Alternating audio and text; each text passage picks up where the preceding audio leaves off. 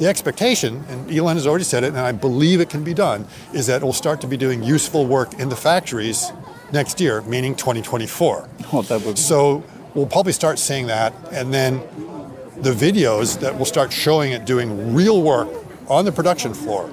And not just like a test to show that it's doing it, but literally doing shifts will probably wake up a lot of people that, wow, it's absolutely here. So what do you think for the next year maybe, and for the coming years? What do you see the next big thing that you would focus on? There have been some surprises. So the Cybertruck event in some ways was very low key. It turns out the after party was like the big event. That's where it was more fun than actually, you know, obviously being able to get the tour would have been great, but they didn't have like a big party actually at Giga, Texas. It was more or less an opportunity to sort of see the Cybertruck and see the delivery event. And we were thinking that, oh, they're going to do some grand thing like they've done before, and maybe the Tesla bot will come out and escort it, or they do something like that. But it turned out it didn't.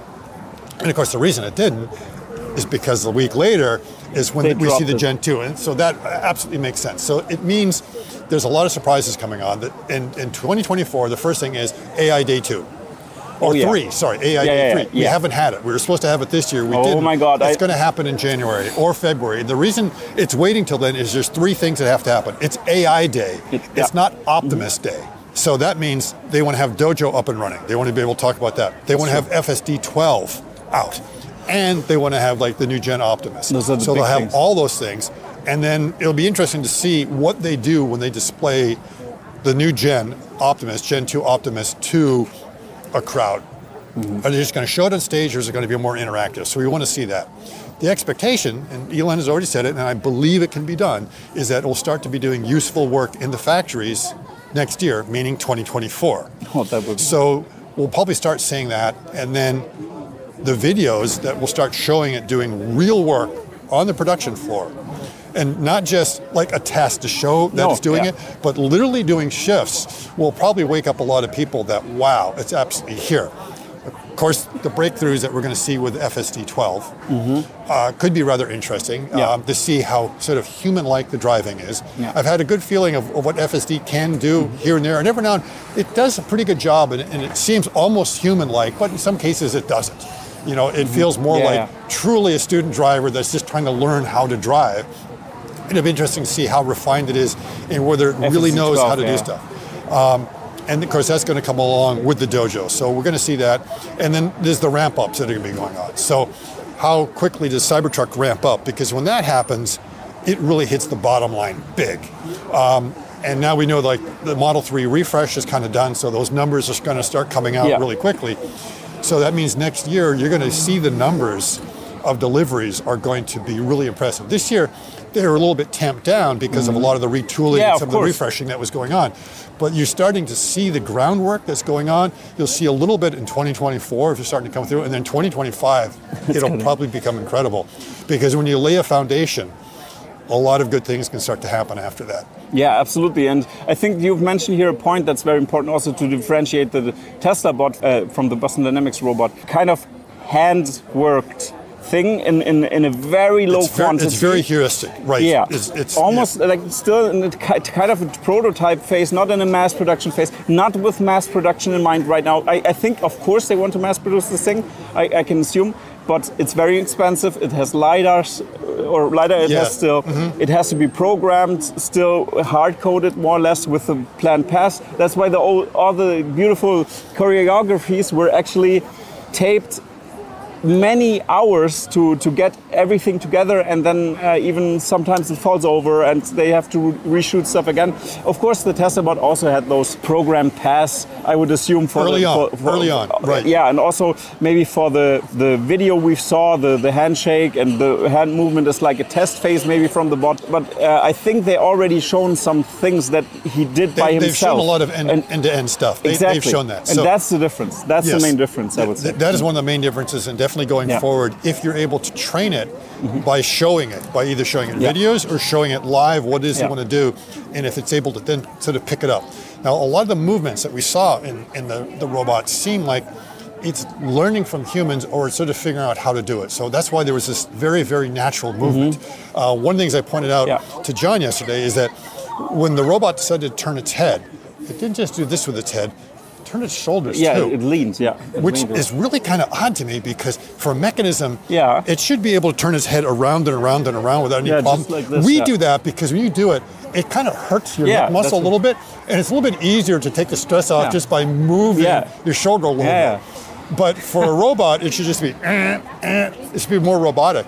But it was, looking around up like that, look at my hands, that kind of thing. So that kind of fluidity comes from a neural net understanding its entire body and how it works, and it doesn't come from something that you heuristically program. And it's picking up a lot of cues, it's learning a lot of things. We were thinking like in the squatting with the fingers going out, did it figure that out itself? Or was it actually watching a coach? Because evidently people who are these coaches on it, when you do a squat and you come down like that, they say put your fingers out for some reason, as opposed to clenching your fist. That's true. And so it's like, okay, was it observing and saying, I'm going to do that too? And if that's the case, then it means it really is learning by watching other people. That's crazy. Yeah, that's the big thing. And you've mentioned also different points. AI Day is, of course, the big thing. And I have to say something there.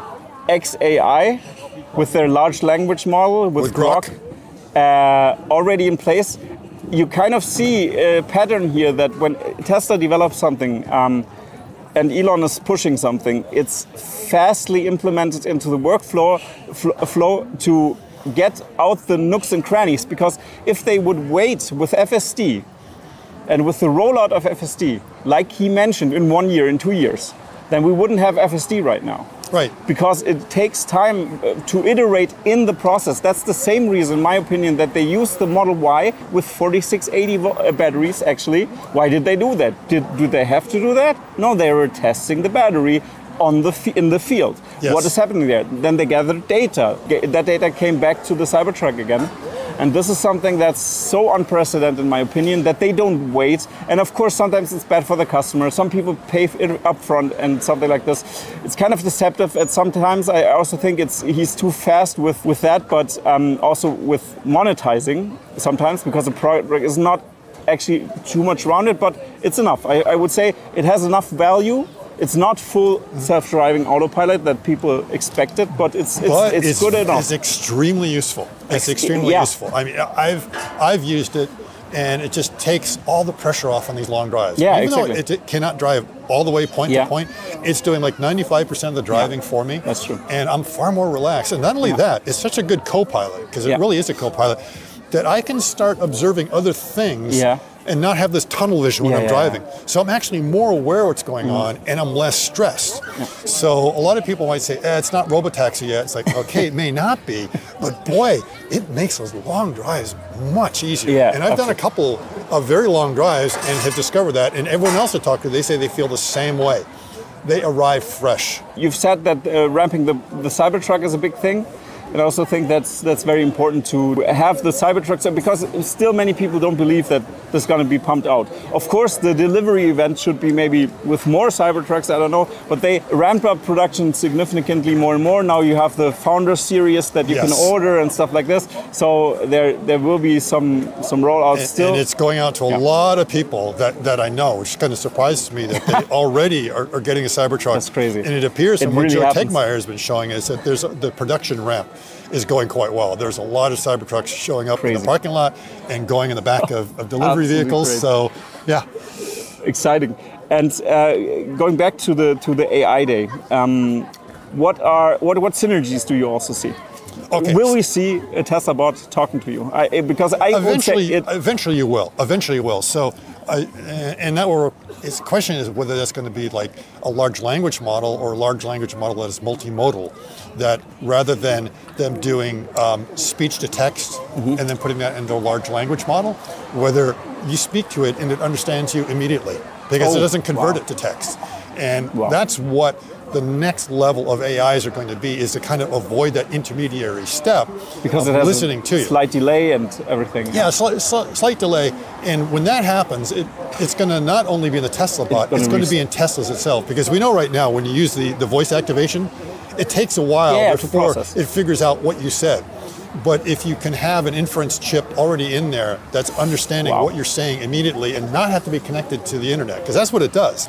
It takes what you said and it has to go out and then wait for the reply. So this is what it is in text, and then decide what it is you're doing. But yes, Optimus will definitely have that to be able to communicate to you and for you to be able to tell it to do something. No doubt about it. And I would not be surprised if we start to see something like that by the next AI Day, or at least a discussion of what the architecture is going to be to do that. Because it's always 3 hours long and there's lots of PowerPoints. You have to listen to them closely, and someone's going to mention something like that. Yeah, absolutely. It's going to be very interesting, especially the implementation of direct communication to the servers. Direct communication, and this direct path, FSD12, doesn't actually have a huge line of code. They generate the code while driving, which is nuts, and the same thing will happen there with the bot, I think. Do you think that this inference chip, could that be the thing that why the torso is a little bit bigger at the Gen 2? Oh, it shouldn't be, because I don't think it's a very big chip. I think the chip is only, and it's only one chip, it's not two chips. As far as we know, unless they decided to change course. It seems like it's one, and it just looks wider for some reason. And I'm just wondering if they put more batteries in. And the other I don't think they went to 4680s. I still think they're 2170s in there, because that's what the original one was. But that is one possibility of why the torso is a bit bigger, if they decided they want to go. But I don't think they're going to go to 4680s. And the reason maybe is, they finalized the design of the chassis and everything, and then they're going to order the body. But putting 4680s into the bot right now may not make sense, because you need them for the Cybertruck. Now, it is a small number that's going in there, but depending upon the numbers that you have. So it's going to be, 30 to 1 or something like that. So for every 30 bots, that means that's one less Cybertruck that you can produce if you don't have enough batteries. So I'm still thinking that they're 2170s, but they may have decided that rather than being 2.3 kilowatt hours, maybe it's going to be like 3 kilowatt hours or something like that. Maybe they leave some space there because they finalized kind of the design, but it wouldn't also make sense. I'm still not sure about that. I'm not sure. But it could be. I mean, that they are flexible. Maybe they have a design for both batteries inside of the chassis, and that's why they just made the torso a little bit bigger. Could be. But it's just speculation. Let's see what Tesla is really doing.